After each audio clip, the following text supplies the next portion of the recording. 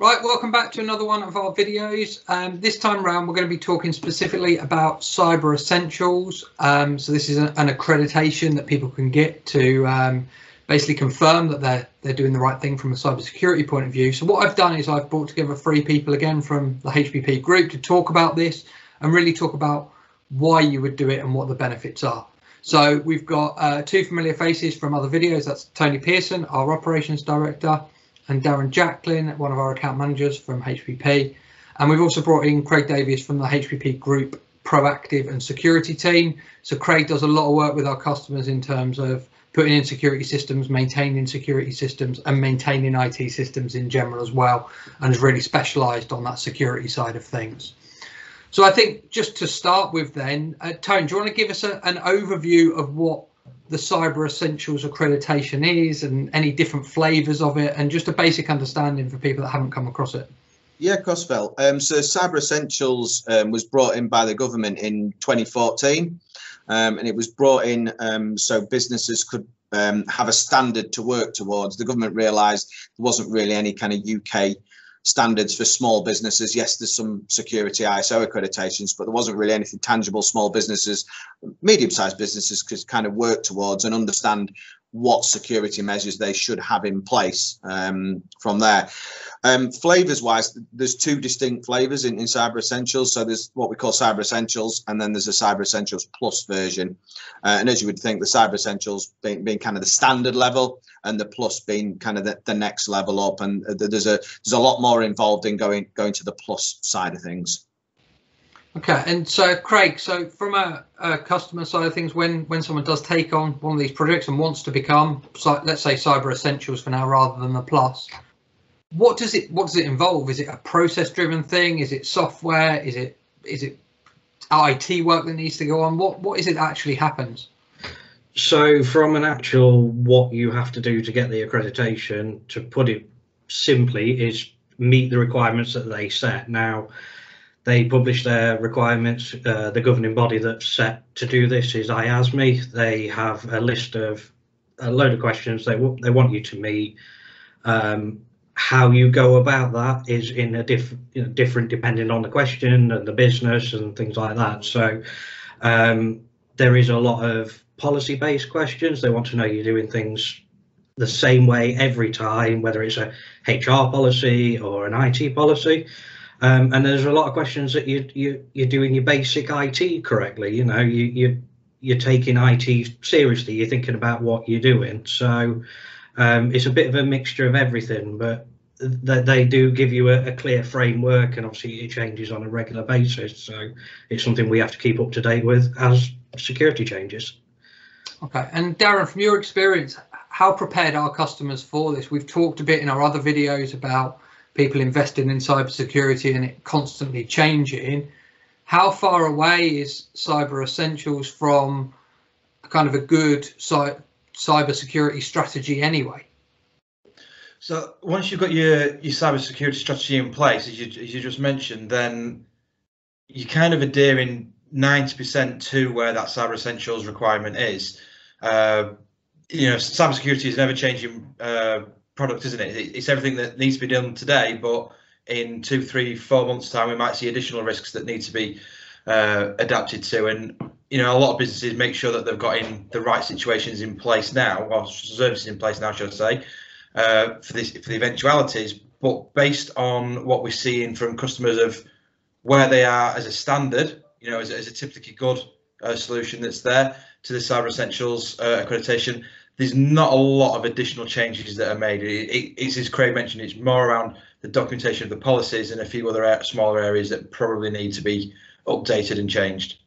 Okay, so this is, in some respects, we're talking here about a paperwork exercise as part of what we're doing here. We've talked as well about the need to constantly be on top of cybersecurity. Is there a case of actually Cyber Essentials is a bit of a box ticking exercise and you still have to have a cybersecurity strategy alongside it? Or if you've got Cyber Essentials, is that enough? I think it's probably good guidance and governance, because I think people, businesses are very kind of guilty of, right, okay, I'm going to do a systems refresh or a security refresh, so I'll buy antivirus, I'll buy anti-malware, and I'll buy a firewall, and then we kind of fit and forget, and then don't do any maintenance, upkeep, or even checking that that is doing what it should be doing. I think a lot of businesses are guilty of doing that, and what Cyber Essentials kind of prompts you and kind of keeps you on that path is to check and to check that and to govern what you've got in. That is the antivirus doing what it should be doing, and is the firewall blocking things that it should be doing, or has somebody accidentally opened a port incorrectly for a CCTV to come in, and now it's open to the world. So what Cyber Essentials kind of does, it's not just a fit and forget on Cyber Essentials. Yes, it's an annual certification, but what it allows you to do, or what it pushes you to do, is to have these checks, these regular checks, whether it be every 14 days patching, whether it be every month checking user accounts on the network or firewalls and things like that. So it puts governance around the security solutions that a lot of businesses have got the solutions in place, but they fall down on process or the governance of that, really. The best analogy that I've always come up with when dealing with customers is a bit like a car MOT. Yes, you could take your car in for an MOT once a year, but you don't forget. They don't want you to forget about that car for the rest of the year. If your tyres are bald or the wing mirror falls off or something like that, that's what they want you to pick up in terms of IT. They want you to look at it throughout the year, have a process that continually, is that right? Have I done that? I've bought some new kit. Have I, actually not just plugged it in and hoped it worked and things like that. They want you to think about new kit, not just on the MOT days each year. So yes, you do the certificate. You could do the certificate, forget about it for 364 days, and you come back to do the certificate again, and you realise how much of a mess you're in. So you do need to keep on top of it every now and again. It's not a monumental task, but they just want you to think about your IT. So it's an ongoing process, but it should be a little process often rather than one huge task once a year. So it makes it a lot easier if you stay on top of it. Yeah, absolutely. And Craig, to follow on that analogy then from the MOT, I imagine the people that do an MOT regularly almost can expect what they're going to find. They get a car in there, well, the tyres are probably going to be bald after a year or running down after a year. We're probably going to have to change the oil. Are there things that you see that are common, that kind of everyone that you walk into, you think, I know I'm going to find that, and I know I'm going to find that, because every business doesn't have that bit prepared or isn't ready for that side of things? Yeah, there's general themes out there that I see. I mean, a lot of people pray in terms of IT, and I do understand it, even though I work in IT, that it just works. Leave it in the background. I don't want to touch it. I hope that I plug in a new computer and it does everything it needs to do, and as long as my user can use it, I hope that that's it. But there's just a little bit of thought behind the scenes. So is it doing its Windows updates? Are you sure every device has antivirus on it? It's them little things. The vast majority of fresh audits I do for new customers who've never worked with us before, or they've never wanted to do anything security related, and they approach us and say, look, tell us where we're going wrong. Very few sail through with no failure points whatsoever. And when I say failure points, I don't mean, oh my God, that your whole network's going to blow up and it's all horrible. It could be something as simple as, have you thought about when guests come and you give them the wireless password? What happens then? Could be something as small as that they haven't thought of. There's a quick and easy policy change, but it's going through that, and people are a little bit shocked when I hand over a report to say, look, you've got all these failure points, but don't worry, they're not. I know there's a lot of red there. There's a lot of red marker, but we can get through it. It's a fairly quick, easy process for the most part, as long as you're keeping on top of it. The thing that makes it almost difficult is that is a continually evolving check. So what I checked last month will be different to what I checked this month, because I mean, even what's going on in the news at the minute with Microsoft hacked and SolarWinds hacks, the board is looking at this, the IASME, who the governing body, and going, you know what, all customers need to be looking at this now. It's a serious problem. Let's add in this check, or let's tighten this check, or whatever it can be. So it has to be an ongoing thing. And the truth of the matter is, not everybody passes first time, as in when I do an audit, but I don't know what that's going to be until, you know, some businesses are fantastic and spend loads of money and think they're all secure and fall over just on a policy change. So yeah, and I think just to add to that, I think it's, and correct me if I'm wrong, Craig, I think a lot of businesses have the technology in place. The technology, we very rarely come across them not having spent money in the technology. It's mainly around process and that governance, and like Craig said there, I mean, one of the biggest things that I think we do come across when we go into a new company is just simple things like starters and leavers, as in somebody's left the business and the account is still there and it's still on there and it's still active. I know I spoke to someone a few years ago who used to work at the council and had left, and 5 years later their user account was still enabled. So even big corporates, councils get it wrong as well, and just simple things, simple processes, thinking about start and leave a process and how we handle that is kind of where Cyber Essentials is really picking up where people are going wrong.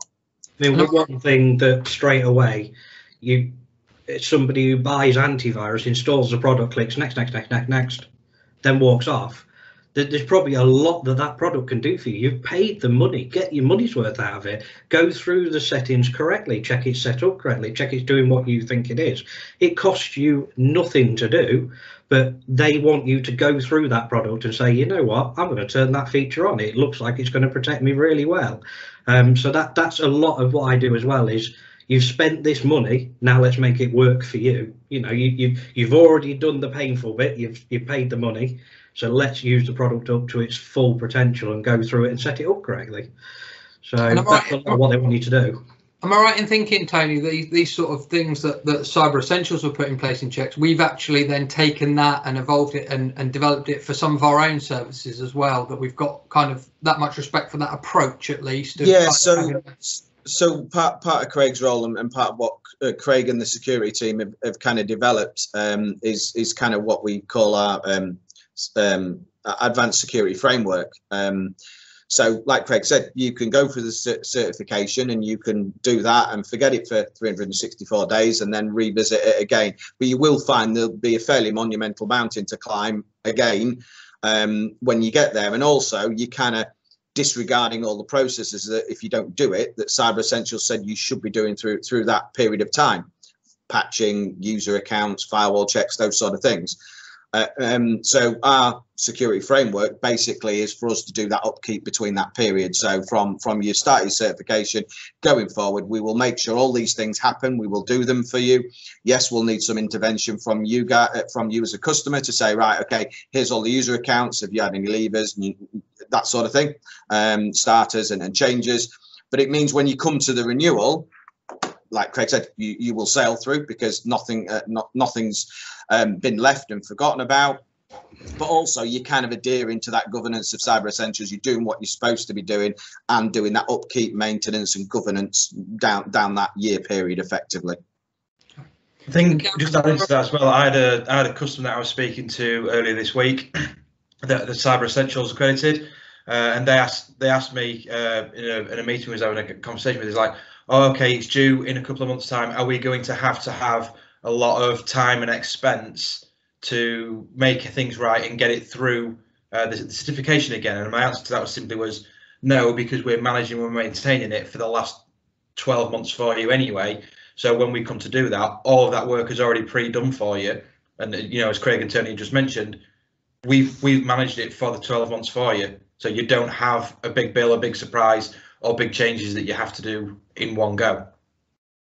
And Darren, am I right in thinking that although cybersecurity is a driver to look at Cyber Essentials or Cyber Essentials Plus, there are commercial reasons that drive businesses towards this as well? Is that right?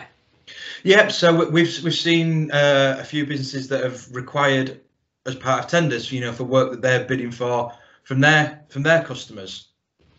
One customer I had a couple of years ago was looking for a contract with a frozen food manufacturer, and it was worth a couple of £1 million as a project over a 3-year period. Fantastic opportunity for them, and they could do everything they needed to do as part of the commercial side of everything. But the one thing that was on there is, are you Cyber Essentials accredited? And the reason behind that is they want to make sure that their suppliers are there doing the right services, the right solutions, and they're taking cybersecurity serious, because the one thing that they don't want to have is a data breach which relates to somebody else's downfalls as such. So they was required to do the Cyber Essentials accreditation, because if they didn't, they couldn't even compete in that tender. As soon as you get to that question, are you CE approved or CE plus approved? If you're not, or you select no, there's no point in continuing the rest of the tender document. And as someone that was reading that was like, are you CE approved? No, there's no point in them reading the rest of the application. They'll just put that to the side and go to the next person. So yes, from a commercial side of everything, Phil, it's quite important. We are seeing more and more of this coming into place now. And I think that's the sad thing, really, unfortunately, that the government brought out this to try and educate and help the SME marketplace to get them to understand what levels of security they should be doing. But we rarely see somebody approach us saying, I want to go CE plus CE because I want to make my business more secure. It is 99.9% driven by that process. Darren said there, I've got a tender and I need to tender for it and I can't tick this box. Can you sort it out for us? And unfortunately, that's how it seems to come to fruition. Not really the way it was intended, but we are seeing now more and more government bodies, large enterprise organisations, as Darren said, insisting that their supply chain at least meets Cyber Essentials, if not Cyber Essentials plus, if not further accreditations before they can either tender or deal in that process. So hopefully we should see it become more popular and more businesses take it up, because it is really what we should be doing as an absolute bare minimum. And that's the key. It's a bare minimum. It's not really the ideal. It is the bare minimum that we should be doing. So the obvious question that comes with that, and I've heard this question, and I'm fairly certain you guys have heard it. If I'm a business doing this for commercial reasons, I just want the certificate. Why can't I just pay a few £100? There's plenty of people advertising on Google. £200 or whatever it is, we'll sign off your certificate. Why can't I just go and do that as a business if all I've got to do is tick a box on a tender? I'm going to leave that one open because I don't know who to direct it to, but that's the tricky question we get asked, isn't it? There are plenty of businesses advertising online, 500 quid and we'll do your CE plus. We've come across businesses that have done that, and we're gobsmacked of how they even went through that process. And the only thing I could say is that certainly the CE is self-governed, so you have to complete a form, or we complete it on your behalf, but you could fill it in. There's nobody that comes and checks what you've done. CE plus is a bit more complex and it is externally governed, but we've been into many businesses who have probably paid that service, that 500 quid to tick a box, and yes, you've ticked the box and you've won the tender, but it goes back to what I said earlier. You're not adhering to Cyber Essentials, nor have you actually done the things that you should have done. So kind of the business is still in the same state security wise. Yes, you've won that tender, but you've not really done it. So yes, you can do it.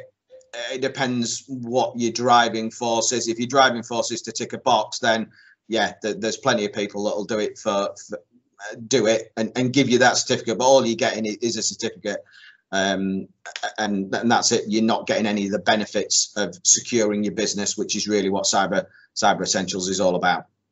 I think just adding to that as well, Phil, there's various other elements that can be considered from a commercial aspect. So as part of the CE certification, there's other criteria that you need to consider, but you do get free cyber insurance as a result of being certified.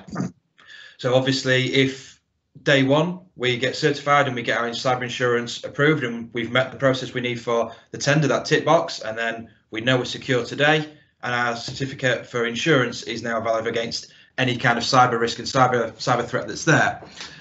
What happens is, if you've not maintained that, and in 3, 4, 6 months time you have a security breach, which you then have to report to the ICO, but you then have to report back to the people it's required for your tender, they will ask, have you maintained your systems? Have you maintained that Cyber Essential certificate?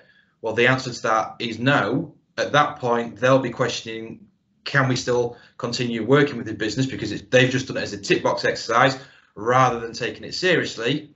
The next step of that is you report it to the ICO, and they've asked, have you put the appropriate measures in to mitigate risk? Well, your answer is no, we just ticked a box and we've not maintained it. So it's how will they perceive that? And then the third element is, well, we've come to claim off our cyber insurance because we've had a data breach, but we see you approved, it's okay.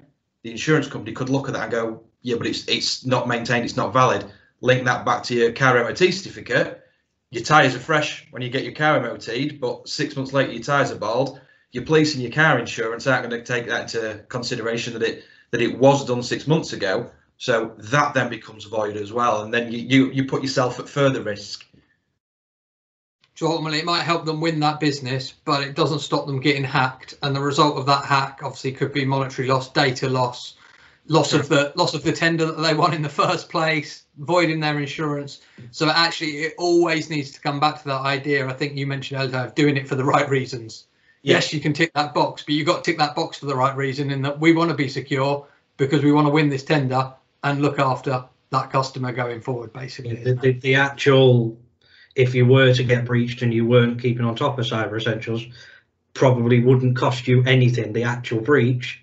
But good luck doing business with anybody again when they say you can't get Cyber Essentials, or you didn't keep up with it last time. It's a bit like the car analogy with the insurance.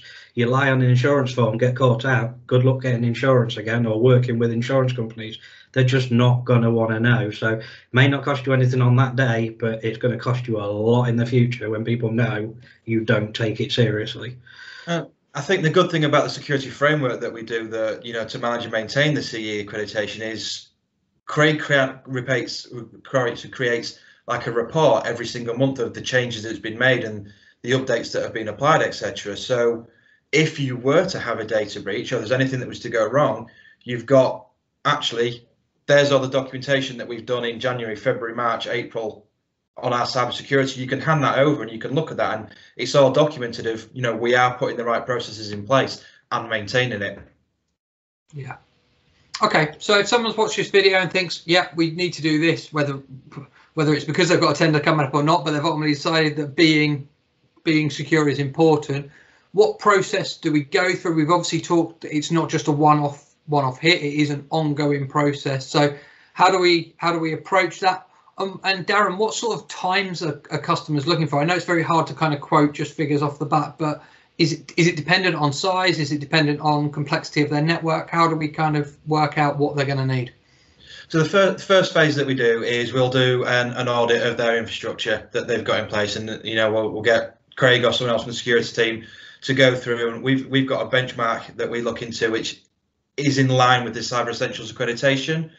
As a result from that, we'll get the report, we'll get the audit done, and we'll sit down and we'll run through with the customer. This is what we've found. This is what is good. This is what is bad. This is what is indifferent.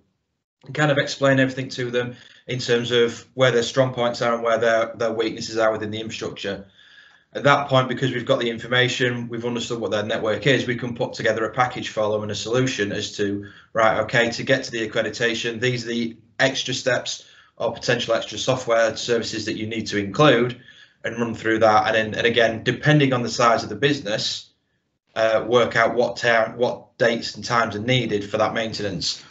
Now, 90% of those services are the same for a business of 5 users through to 50 users, because the processes and checks are still the same, irrelevant of how many staff you've got.